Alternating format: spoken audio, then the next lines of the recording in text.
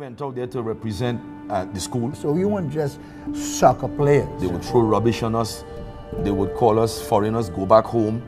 That was the atmosphere in which we played and won. National Collegiate Athletic Association announced in Chicago that the Howard University Bisons have been asked to give up their 1971 title for alleged infractions of NCAA rules. The insignificance, the absolute insignificance of the so-called infraction.